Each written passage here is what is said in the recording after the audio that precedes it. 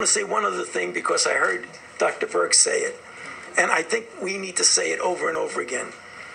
When I was young, a long time ago, I felt that I was invulnerable, the way I think many of us feel we're invulnerable.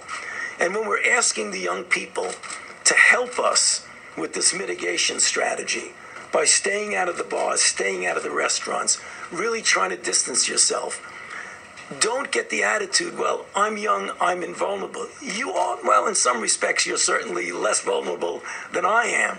However, what you might inadvertently do, and I know you don't want to do that, you don't want to put your loved ones at risk, particularly the ones who are elderly and the ones who have compromised conditions.